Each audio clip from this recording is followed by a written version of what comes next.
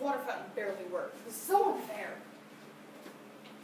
Hey man, you should even feel lucky that there's a bit of water coming out of that water fountain. Did you know that in South Sudan was already one of the poorest countries even before the water crisis? As many as 10 refugees are dying daily as water runs out in camps in South Sudan. Nearly 1 in 3 children are stunted, which means they are short and underdeveloped due to chronic malnutrition. Nearly 1 in 4 children are wasted, meaning they are suffering rapid loss of muscle and fat due to acute malnutrition. 10.84 million people live in South Sudan, and only about 150,000 can have access to that clean water. Between 5 to 10 people are dying every day walking to water sources. Owing to the lack of clean water, people are drinking contaminated surface water. Children are especially vulnerable to death from waterborne diseases. Currently, refugees in Yusuf Bedel have access to very limited quantities only, with water coverage especially poor for those sheltered on the camp's peripheries. Families are also struggling with worsening food shortages.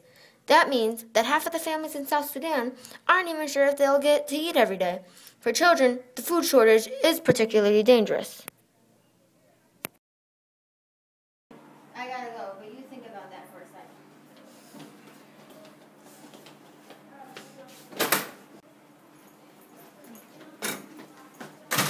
Hey man, you guys think about the water crisis.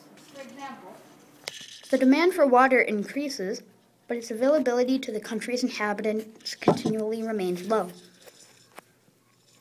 80% of the country works in agriculture, which accounts for 97% of its water use, and about 2% of water is available for domestic use.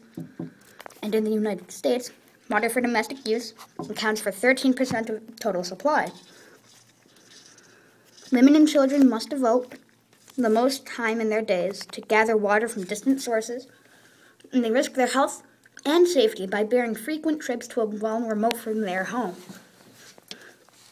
The people of South Sudan are also at high risks for contracting waterborne diseases. In 2006 alone, there were 476 deaths caused by diarrhea in just 5 months, with cholera-causing bacteria present in stool samples. Have you realized how selfish you were? Yeah, man, I do. Thank you for showing me that.